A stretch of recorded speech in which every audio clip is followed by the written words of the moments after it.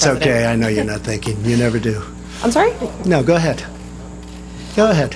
In a tweet this weekend, Mr. President, you said that it's incorrect to say you're limiting the scope of the FBI investigation. What does that have to do with trade? I don't mind answering the question, but, you know, I'd like to do the trade It has to do with questions, the other right? headline in the news, which is the Kavanaugh I know, nomination. but how about talking about trade, and then we'll get to that. We'll do that a little bit later. Do you think the trade, Anybody have a trade? Do you Go think ahead, your trade please. deal will pass through Congress, sir? I think so, but, you know, if it doesn't, we have lots of other alternatives. But I do think so. I think if they're fair, which is a big question, but if it's fair on both sides, the Republicans love it. Industry loves it. Our country loves it.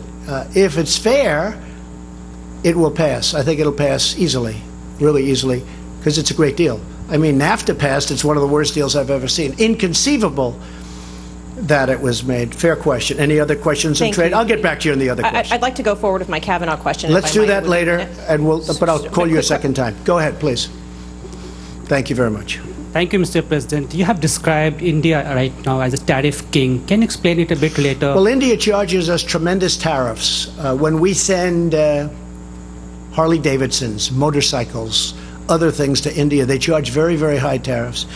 And I've spoken to Prime Minister Modi, and he's going to reduce them very substantially. Nobody ever spoke to these people. He said, nobody ever spoke to me. In other words, we've had leaders